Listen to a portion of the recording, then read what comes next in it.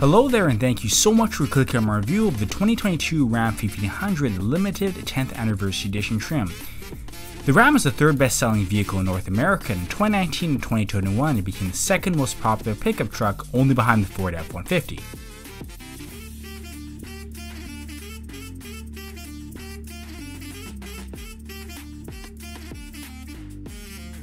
Now, the Ram truck has been around since 1981 as first part of the Dodge brand, but in 2012 Ram trucks became their own brand, and to celebrate their 10th year anniversary, Ram released a limited edition truck for the 2022 model year.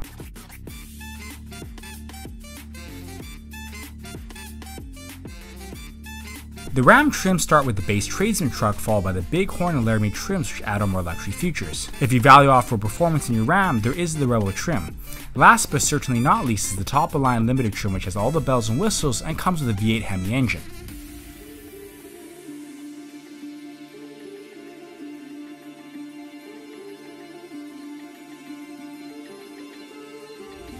My review model is powered by the 5.7-liter V8 Hemi, which has both the e-torque and multiple displacement system, or MDS. I'll go into further details as to what these systems entail later on in the review, but to get you started, e-torque is a 48-volt electric motor that replaces the standard alternator.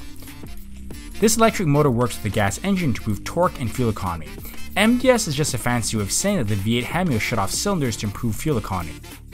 As for power, the 5.7-liter V8 puts out 395 horsepower and 410 foot-pounds of torque, and the Ram 1500 can tow up to 12,500 pounds.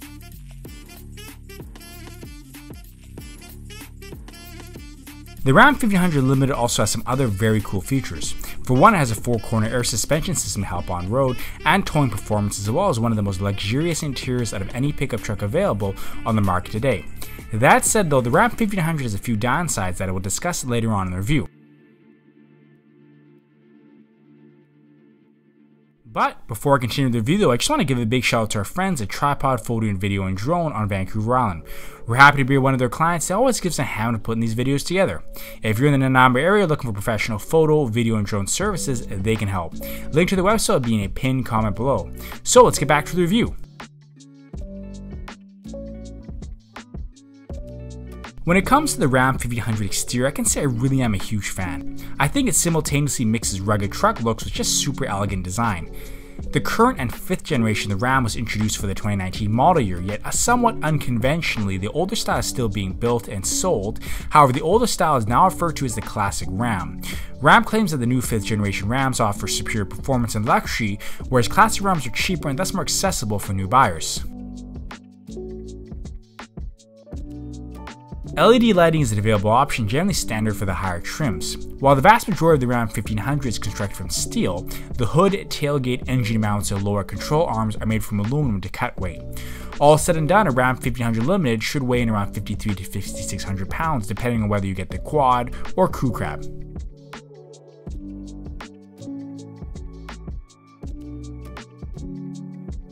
The Ram 1500 Limited has a lot of cool features up its sleeve, but probably the most notable fact is that it has 4-corner air suspension that supports auto leveling.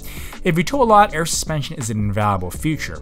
The air suspension also supports auto leveling, which basically means your Ram suspension system will adjust so that if there's a lot of weight in the back, the rear end won't sag, which can lead to dangerous understeer.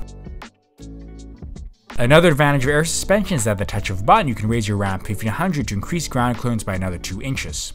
Alternatively, to improve fuel economy, you can lower your Ram 1500 for a more aerodynamic profile, or to more easily get into Ram view or passenger have mobility issues.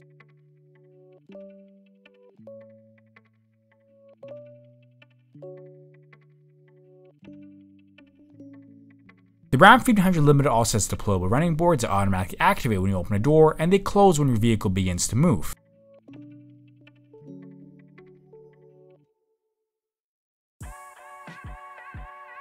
My Ram 1500 Limited crew cab had a bedline 5'7" bed, although a 6'4" bed is available as well. Maximum payload is 2,300 pounds.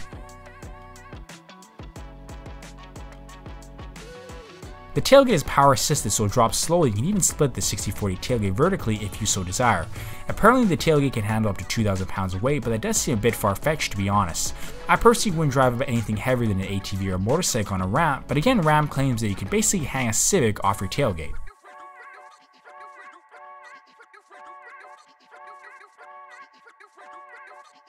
Last but certainly not least is the inclusion of the Ram box cargo system on each side of the bed. It's very helpful if you're a tradesperson and you want to keep your tools out of the bed.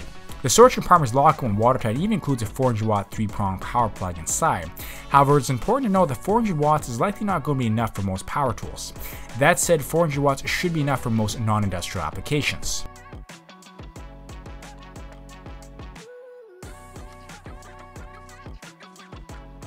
So now that we covered the Ram 1500's exterior, notable features in bed, let's jump inside and take a look at the Ram 1500 interior.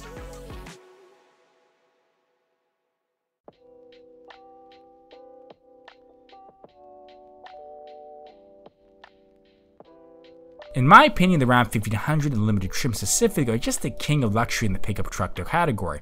Not only that, but the Ram 1500's interior is as nice as any other comparable luxury car from competing brands such as Mercedes-Benz or Volvo. The entire cabin is full of open and soft touch fabrics such as suede and features top-notch stitching that you expect to see in high-end furniture.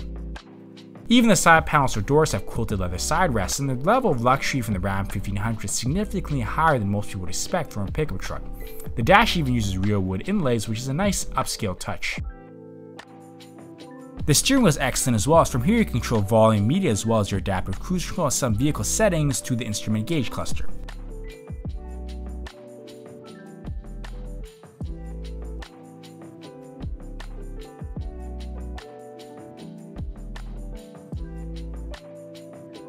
When it comes to seating, the leather seats are both heated and cooled, and they have memory functions. They are very comfortable and I love them even for long road trips.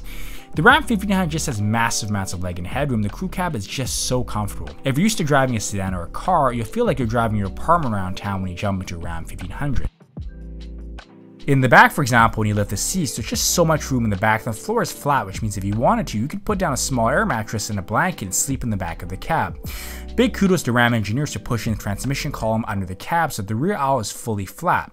In the rear, passengers also get access to a 400 watt power outlet, USB ports, and climate control access, including heated and cooled seats.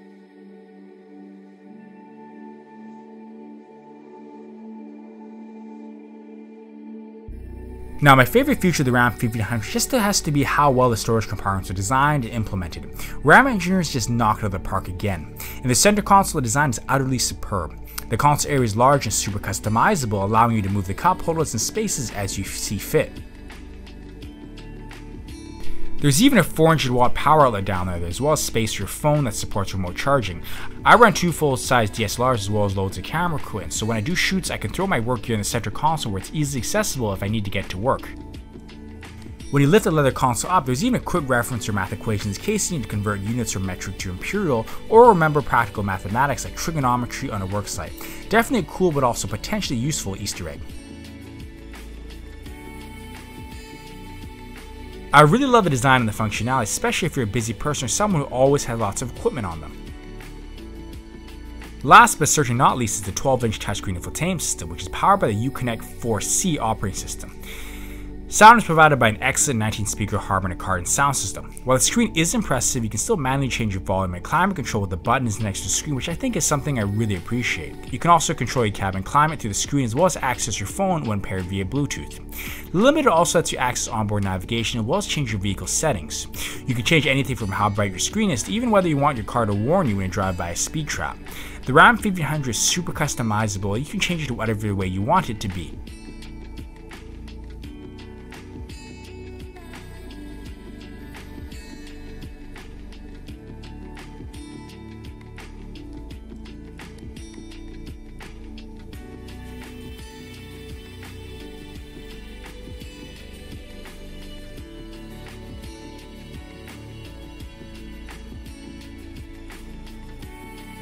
The Ram 1500 Limited will also have cameras that let you see all around the vehicle, as well as proximity sensors that warn you when you get too close to nearby objects.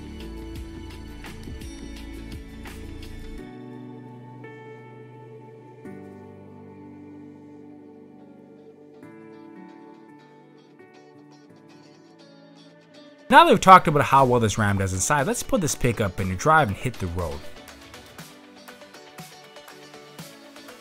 The first thing I want to talk about is air suspension, more specifically just how utterly incredible it is at dampening both on and off-road bumps and jitters. The Ram air suspension is as close to perfection as I could possibly imagine it to be.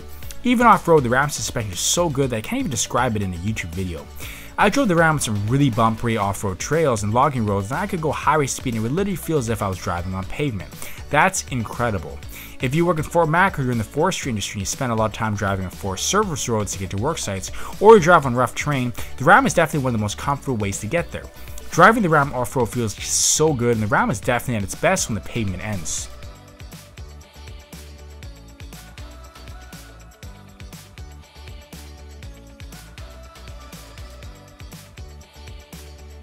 As expected, 4x4 with auto, high and low lockers are standard. However, the Limited does not have a rear lock and differential, which is something I do like to have if I'm off-road on some really gnarly terrain.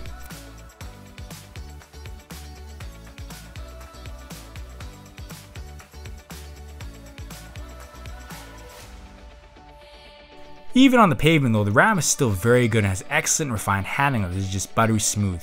The cabin is also really well isolated from road noise, and it's as quiet as it's going to get in the cabin when you're driving on the tarmac. However, here's where some of the downsides start to stack up. As I promised earlier in the review, I would get back to explaining the eTorque and MDS systems on the Ram 1500. The eTorque system is a mild hybrid system with a 5.7 liter V8 Hemi, and the idea is that when you press on the gas, the electric motor will help out the gas engine, which increases starting torque and improves fuel economy. When you brake, the eTorque system will convert that energy into electricity that is stored in a small 0.4 kilowatt-hour battery behind the rear seats. On top of this, the MDS system or multiple displacement system detects engine loads, and if not all 8 cylinders are needed, the V8 essentially becomes a 4-cylinder engine to save fuel. So, sounds perfect, right? The Ram 1500 must get like 8,000 miles per gallon. No, not even close. I'll call things out when I see them, and I got nowhere near the advertised 23 miles per gallon or 12 liters per 100 kilometers. I'll just say that if you're going to drive a lot, expect to pay a lot, especially with gas prices the way they are today, inching over $5 a gallon. Also, I found the throttle to be a bit touchy, however at the same time acceleration was less than I had expected. The Ram 1500 could supposedly do 0 to 60 in less than 8 seconds, but I was getting closer to 10 seconds high, which is very slow. Not sure why, but you're not winning in quarter lap times for sure. However, besides the poor fuel economy and slow acceleration, the Ram 1500 is still excellent on the road, and who's racing pickup trucks anyway? Also, to be honest, if you're looking at Ram 1500 Limited, gas probably isn't an issue for you anyway, especially considering how good the Ram is when taken all together.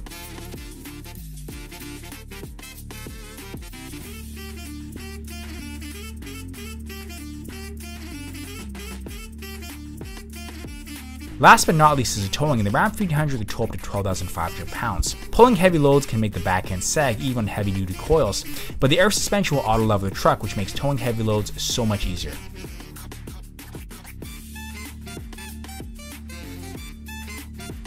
So now that we're at the end of the review, I just want to say thank you so much for sticking to the end. If you liked the review or learned something new, please leave a good like or a sub, as it helps the channel grow and it really means a lot to a content creator like myself. If you didn't like the video or disagree with me, please leave a comment telling me why or dislike so I know. I'll do my best to get to every single person in the comments below. So to wrap up, the Ram 1500 is a luxurious epic pickup truck that only lacks in fuel economy and 0 to 60 performance. Otherwise, the Ram 1500 Limited is a total win in my opinion. In fact, someday, I'm probably going to get one myself. Thanks so much for watching.